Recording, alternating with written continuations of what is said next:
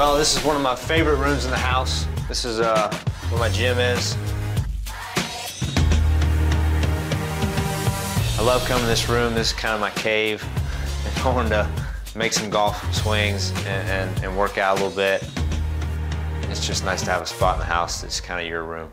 I got a treadmill and a bike, stationary bike, and a stretching table that is used to do abs and different things like that, but also watching movies. My kids love wrestling up here on this table, so we use it for that.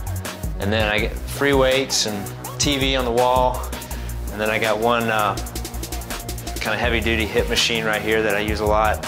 Down here on the end here, starting with the Buick Challenge, BC Open, John Deere Classic, and down here on the end, Justin Timberlake, Shriners Hospital, and Hyundai Tournament of Champions.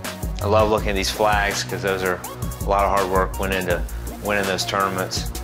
I spend a lot less time in here than I thought I ever would because, you know, when it boils down to it, it's more fun playing baseball with my kid outside. Oh, there's a splash. That was a homer. Run the bases. These are all my tour win bags. You know, if I win a tournament at the end of the year, I keep that bag and I keep all the clubs I was playing with. For the most part, these are the clubs I'm using right now, the wedges and the putter.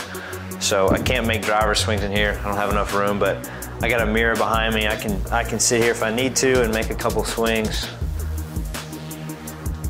Right at the beginning of 2001, Scotty Cameron sent me this putter.